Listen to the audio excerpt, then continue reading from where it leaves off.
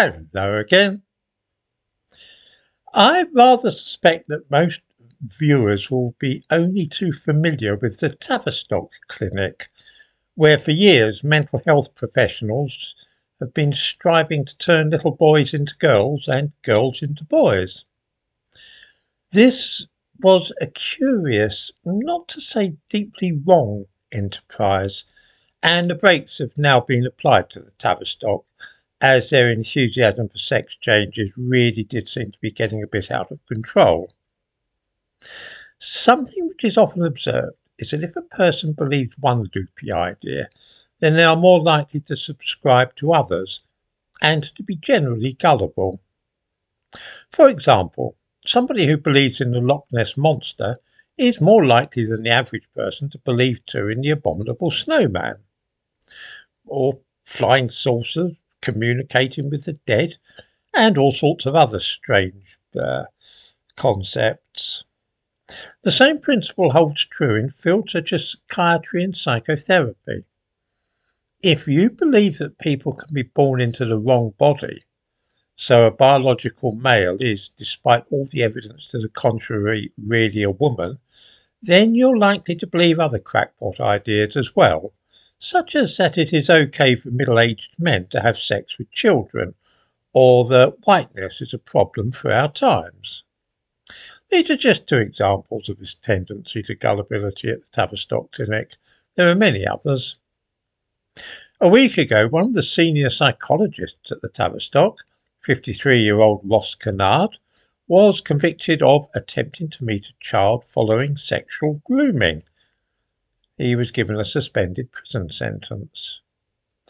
When a man in his 50s feels that it's okay to arrange to have sex in a park with a child, he certainly subscribes to views which are, to say the least of it, outside mainstream thinking and running counter to the mores of our society. You see what I mean? Spending all that time working at a place where sex changes were being planned has had the effect of skewing this fellow's perspectives so that he will believe anything, even something quite wicked. Another professional connected with the Tavistock was a psychologist called Helen Morgan. A few years ago, she held a seminar at the Tavistock called Whiteness, a problem for our times. This was, we are told by the website for the Tavistock, an examination of white privilege and white fragility from a psychoanalytic perspective. This presentation is rooted in the assumption that the problem of racism is a problem of whiteness, and that an examination of this construct of whiteness needs to be central to seeking a solution to this destructive dynamic. A key and urgent question then for those of us who are regarded as white is, how do we interrogate our whiteness to bring about the radical change that is required? I give a link to a recording of this entire seminar, and unbelievably odd it is too. The thesis is, of course, that only white people can be racist. The next time you hear a black Muslim describing white people as white devils, bleached demons, or cave monsters, remember that that's not actually racism, for only white people can be racist. The same goes for if you should happen to overhear an Indian speaking in a disparaging way about people from Africa, or a black person describing somebody from the Indian subcontinent in a derogatory way. That's not racism. Only white people can be racist. Much of this seminar is couched in bizarre language which might suit an avant-garde novel. Here's a sample. Whiteness implies purity and allows no contamination, no tincture, or it ceases to be white. We are whitewashed, drained of our colours, and all imperfections are located elsewhere.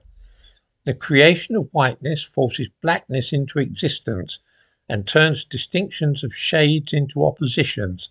Since white cannot allow darkness to exist within itself, shadows must be rejected and cast into what is deemed to be black.